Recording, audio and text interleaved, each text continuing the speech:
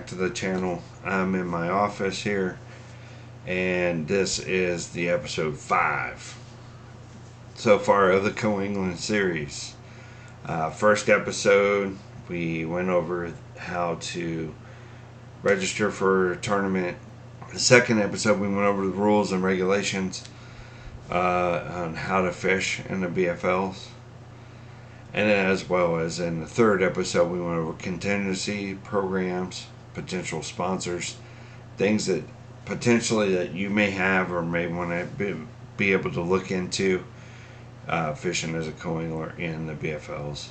The fourth episode, this last episode that we checked out, was preparing a checklist, getting a checklist together, getting it ready to go, getting yourself ready to go in order to meet your or go to your tournament up to this point. So now, this episode, we are covering attending the meeting and what to do and general information to help you be able to break down what it is you guys are going to do out on the lake during tournament time. So first of all, due to the vid, there is no meetings that you will attend. It's all virtual meetings. It's all through over the phone. I started doing co-angling in 2020. I fished 2, and then I fished 4, and then I fished all last year. So this year it's going to be a full rack for me again. It's up to you. You can pick as little as 1 to however many you want to do. And each time it's always been virtual, over the phone, listening in, as well as you get a packet emailed to you stating that you have been confirmed your entry, and your rules and regulations specifically for that lake is on there. Wherever your lake is at, it's going to be 6:30 p.m. Okay? So 6:30 p.m. either for me, since I am in Eastern time and Dale Hollow is in Central time, it'd be 7:30 here in my local area.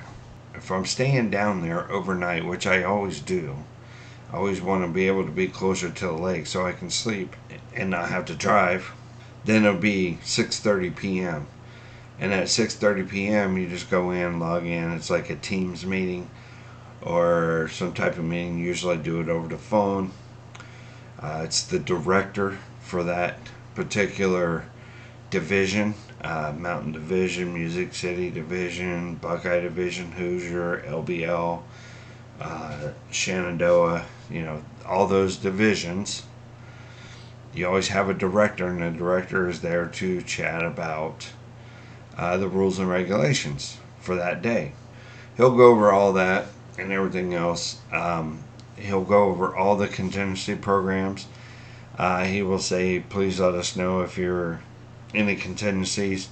You let them know. Usually try to do that whenever you sign up. Let them know that, hey, I have a contingency with Epic Baits or whatever, General Tires, I don't know. So you go in there, or you're on the phone. He'll talk probably approximately about 15 to 20 minutes. Then they said, we're going to send out a text message right now. So you want to make sure your phone number is updated with the correct carrier and the phone number. So like, for instance, if you were fishing last year and you had Sprint, let's say, or Verizon, or whatever company you had, right, or have, and you decide to switch companies, but you keep the same number. So for instance, you go from Verizon to AT&T, or you go from AT&T to T-Mobile, something like that. You need to let the girls know at MLF, and they'll make sure it gets updated in your preferences, because if they try to send out a text message out to you and it doesn't go, then you will not get a hold of your boater. So that is the first strike that you have with your boater. And that's not a very good first impression. if you do get everything sorted out, let's say you get everything sorted out, you get the text message, hey, this is your boater, this is your number, this is your launch time and your return time. Launch time's the same for everyone. If you start at 7, you start at 7. You might be able to fish until 4:30. It might be a late draw, whatever. That's the price you got to pay, especially if there's a morning bite and your boater's none but morning bite. I mean, that's something to draw. So that's the reason why your boater's down there, to figure out a morning and afternoon, bites, and then be able to strategically say, okay, if I leave out of here it launches at 7 and you leave out of here at 7:10, and I make my run to wherever I'm going, for instance, Del Hollow, you make the run down there by the dam, can I catch fish during that window of opportunity? As a co-angler, you don't have to worry about that. You just have to make sure that you need to prepare to throw things that the water temperature, water clarity, air temperature, not so much, but the noisy wind, stuff like that. We'll rewind back to where we was at. So you attend the meeting. The meeting is done. You get the invite or you get the text message. You call your boater. Be the person that calls your boater. The boater can be a male or female. There's a lot of females that I've seen on circuit.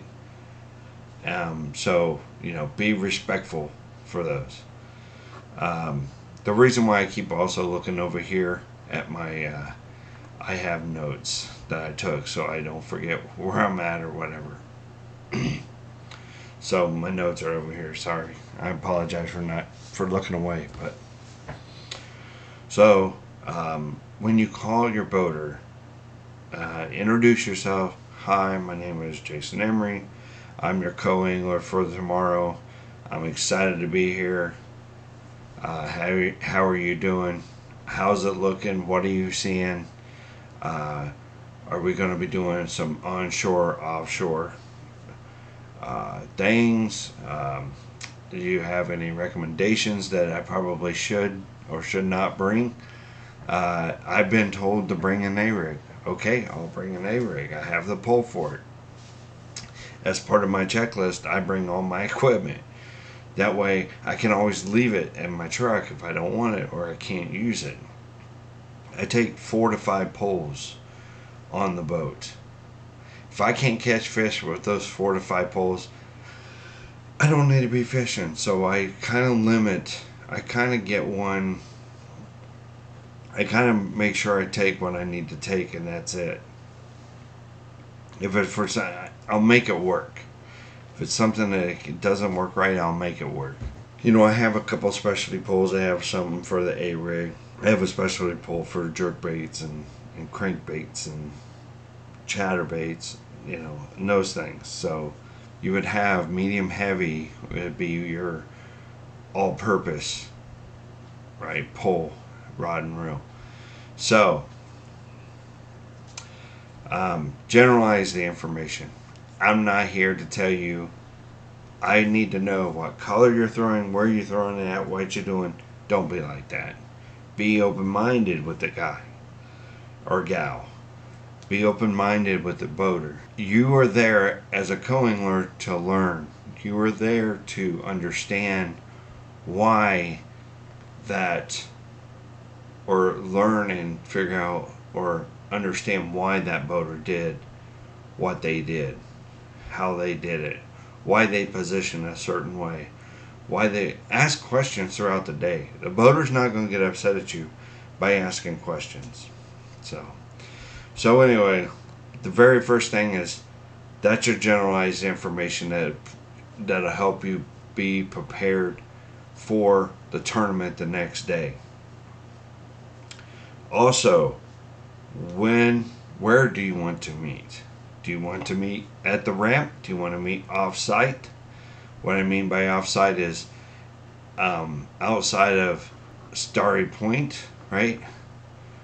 I'm sorry, outside of Star Point Resort, because it gets busy down there with all these boaters and co-anglers all trying to find a parking spot.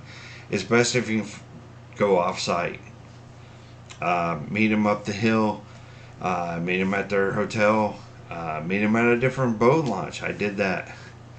Last year. I absolutely loved it. I actually love to meet off-site and jump in their vehicle and drive down with them. I can put my poles and everything all just in there. You're going to have time after boat check and everything to put your equipment up and everything else. So you ask where you want to meet at the ramp or off site. So make sure you ask that question. Second question, you have to ask this of yourself. As a co-angler, the boater will not ask you to back up a boat unless you're comfortable. I own a boat. I tell him, I said, yes, I backed up several boats. I have no problem backing you, launching out, parking your trailer. It's going to be dark. Can you park? You may be able to launch the boat, but can you park a truck or a vehicle with a trailer? That is huge, because there's a lot of things that's going on. A lot of tight spots that you have to squeeze a lot of times. If you let them know, say, hey, I cannot back up a boat. He or she will rather you be upfront with that aspect than just be like, yeah, I can do it, and then totally jack it up when they got thousands of dollars wrapped up into their boats. You're talking an $80,000 boat or more. Some that are less than that, but still, it's quite expensive. They got their vehicle, they got their trailer, they got their boat. These are all things explained to them on the phone, so that way they can be prepared. So if it says you can't back up a boat, or you can't launch a boat and park the boat, so what he or she's going to end up doing is getting there early, so they can put in early without having any hesitation, because you can't drive the boat. It's not, you can't drive the boat, okay? Now, I guess an emergency, I would say screw it, I'd be disqualified, but that's just me, because I can drive a boat, and if I had to, in an emergency, I would drive a boat. But normally, you will not drive a boat. It's somebody's boat, you're not going to drive it. Don't be ashamed about it. There's a lot of people that don't understand how to back up a boat, trailer, or anything. I just happen to be blessed to back up multi-billion-dollar aircraft by towing them. So I understand that. So when it comes to a boat, and I own a boat, I tend to back up and understand how to back them up and get them sorted out and park the vehicle. I never ask my boater for specifics. I never say, well, where exactly are you fishing at? Are you fishing closer to the shore, like 20 feet off the shore? Because I need to know, because according to Novonics, it says it's a 30-foot drop. I don't need to know that. We'll figure it out when we get there, right? That's the cool thing. That's something I don't. I recommend not for you to be in that bad off to just think that he or she has to tell you exactly what you're doing, because it's not their job to do that. It's their job to put you on fish. It's your job to catch them. I always go in with open mind, positive attitude, understand that, hey, we are here, we're going to have fun, okay? Have fun with it. We're going to work together as a team. You are in the same boat, literally in the same boat, so you need to work together as a team. You go in there with an open mind, you go in there with a positive attitude, you go in there and encourage each other, and you'll be surprised how rewarding it is. It's kind of cool, because since last year, after the whole blow up at Indian Lake for me. Just continue to stay positive. As much as I despised being talked down to at 45, I stay positive, and positivity won. Unfortunately, he passed away, but that's neither here nor there. But I was able to enjoy fishing again and enjoy catching some fish, and I enjoy, meeting those people, meeting those individuals that say, hey, it was because of you I started fishing, and I watched your videos and it wasn't that bad. I mean, you pay $110 and you get to fish in a one-day tournament for 8 hours at least. The doors open up for you when you're there. The people, the boaters are awesome. Something else that I didn't think about until just now is, while you're on that phone and you are talking to your boater, find out if your boater's okay with you filming. I've been told not to film. And you know what? That's okay. I'm not here to bust his chops. Because here's the thing. If he tells me not to film, I'm not going to film. I'm just not going to be that way. I'm not going to destroy that relationship. And the thing is it's his boat. It's their boat. His or her boat. And you are a guest on that boat. And you won't throw your trash around. You clean up after yourself. Time to put on your big boy britches and clean up after yourself. So I'm ecstatic to get started. I think that is all between the boater and the co. Go out, have fun with those. If you decide to start fishing because of this, let me know in the comments section. Let me know, ask any questions that you want in the comments section. I am always excited to talk fishing with you guys. I'm always excited to bring you better content or more content in the co-angling side. Like I said, if you have any questions, please leave those in the comment section below. Share this out to other people that you believe that want to do some tournament fishing. Have them come over. It's all good. I have no problems with that. If they have questions, you can also contact social media. It's down in the description. You can bass fish in a tournament with 3 rods. You don't need a whole lot of rods. You don't need a whole lot of reels. You know what's the best thing to do? Go behind people and catch fish. Fish don't care what kind of rod and reel you guys have. It's more of a personal preference. Some people can get away with ugly sticks and catch a lot more fish with ugly sticks and dock demons and all this other stuff compared to Daiwa Tutulas or SLX DCs and all this other stuff, $200, $300, $400 reels and $200 or $300, $400 rods. They can go out there with an ugly stick and catch as much fish. So thank you for swinging by. Thank you for clicking on this video. That is all we have for today. As always, God bless. Tight lines. We are out of here.